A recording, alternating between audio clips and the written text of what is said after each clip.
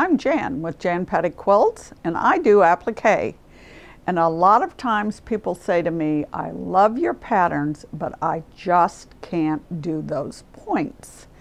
Yes, you can. I'll show you how.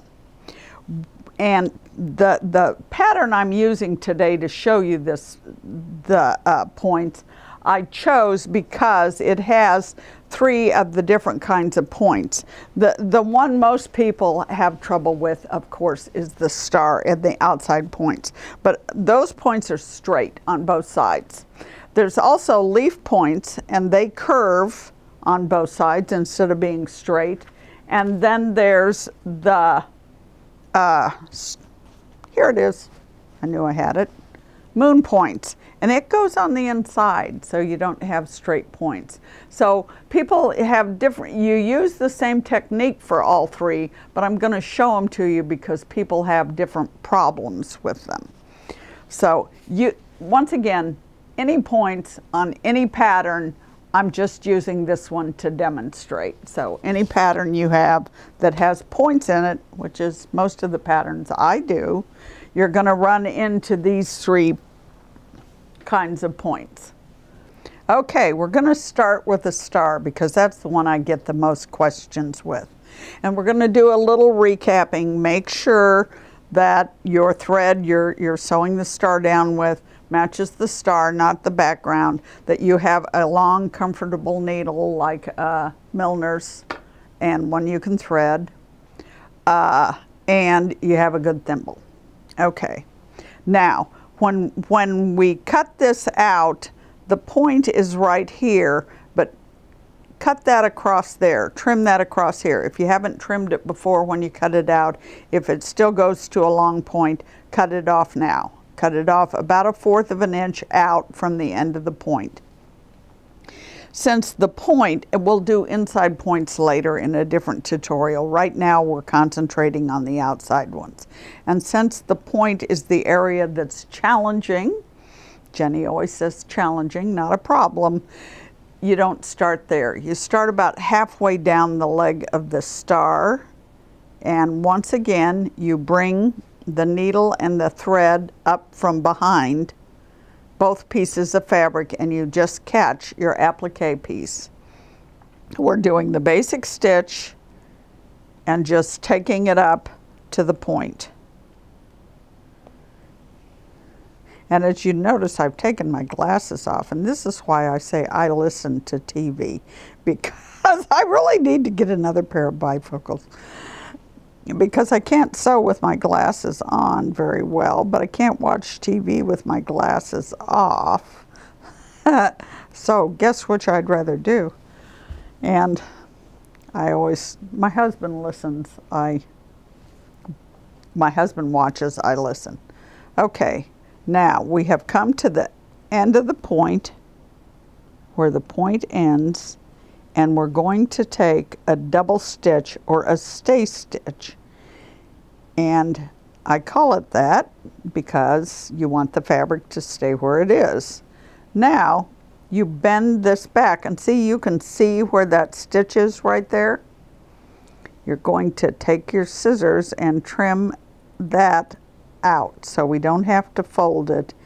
And you're going to trim a little bit of the top one out too.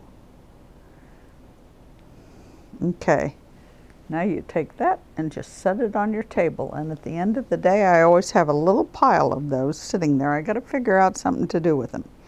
Now what you're going to do here is make a hospital corner. Some of us older ladies know what that is before fitted sheets came in, but you fold it straight across. Take your finger under here, and you're pressing against your finger, and you fold straight across.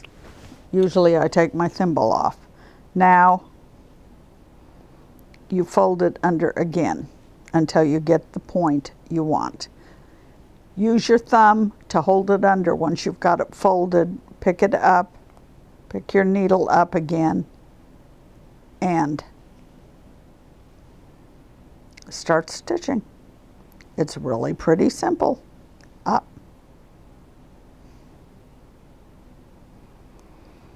Now, I'm going to stitch my way to the next one, and then I'll come back and do that again so you can see it again. Okay. Okay, so now we're back almost to the top point again. And once again, when we get there, we're going to take a double stitch or a stay stitch, and then we kind of put the needle down for a minute. And we mainly use our hand under here and our hand on top. We get that out of the way.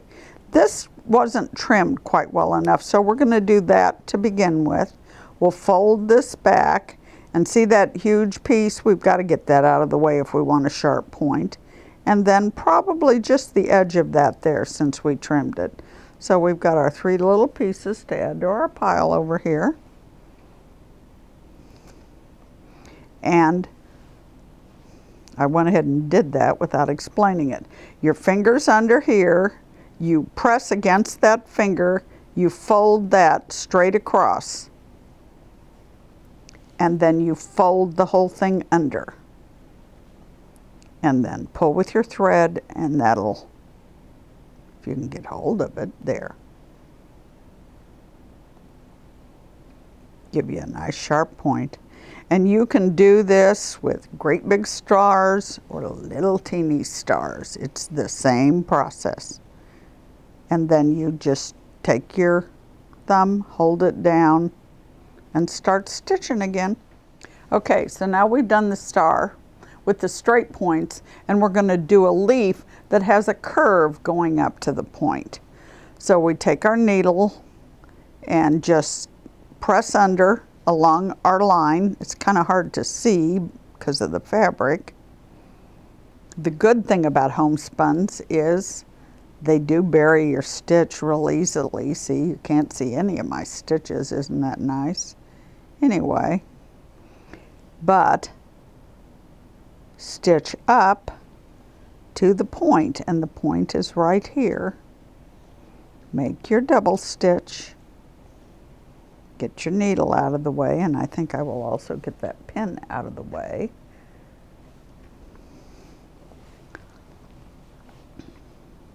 I couldn't sew without my needle roll here. Okay, it's a stay stitch, pull it back. That's pretty well trimmed already. This, you don't want as sharp as an angle, so you trim it kind of on the curve. But then your needle's still down, you put your hand under here, you do a straight across stitch, and then you just fold it on your line. It just isn't as sharp. You don't want a sharp point here. You want a soft point.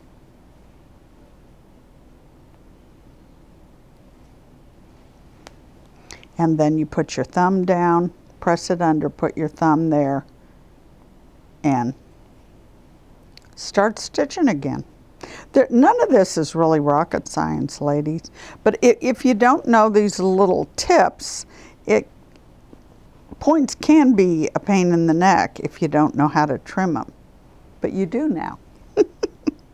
Okay, all right, now that we've got a star and a leaf, we're going to move on to a moon, because the moon has a slightly different curve to it.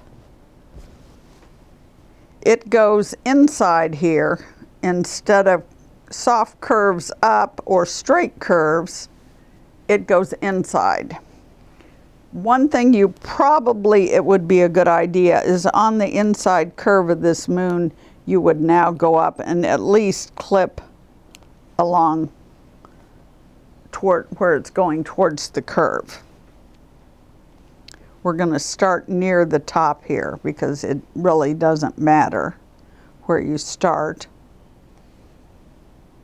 But you don't ever want to start at the point, because that's what you're going to have to fold under. So we're going to stitch up to the point.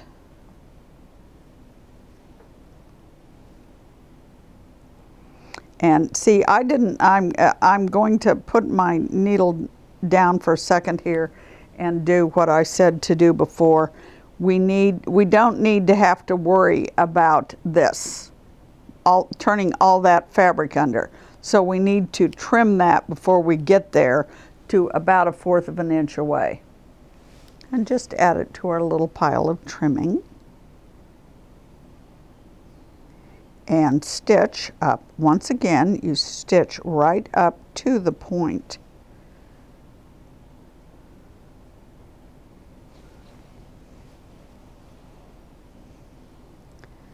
Do a double stitch. And we're going to see if there's anything that needs to be trimmed. There isn't anything that needs to be trimmed on the inside. You can see that. It's already cut. But you might trim away just a little. And see, you don't trim there, you trim at an angle. Because you want to get rid of that excess there. You don't want to get too close to the line here or your fabric will fray. And if your fabric does fray and you end up with a point that's all frayed up here, then just loosen this up and take out a couple of stitches and have your point end up back here instead of where you are. Nobody is going to know.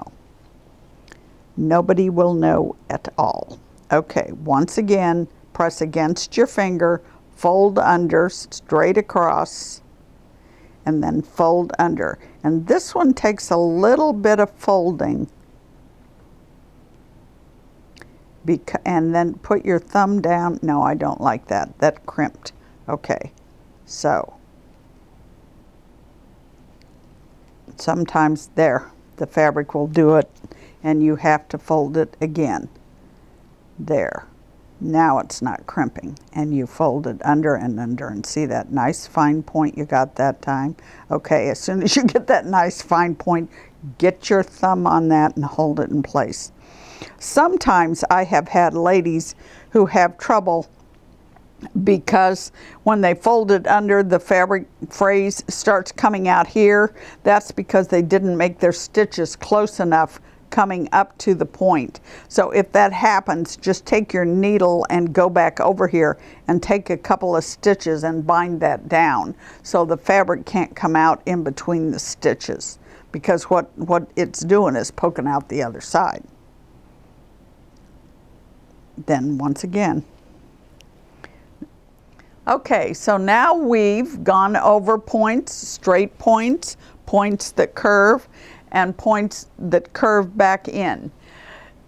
This is a tricky thing, ladies, but go back over the little tapes 3 or 4 times, watch them. You can do it. They're really pretty easy once you learn how. We hope you've enjoyed this tutorial from Jan Patek Quilts, and for more tips and tricks, please subscribe to our channel. Thanks.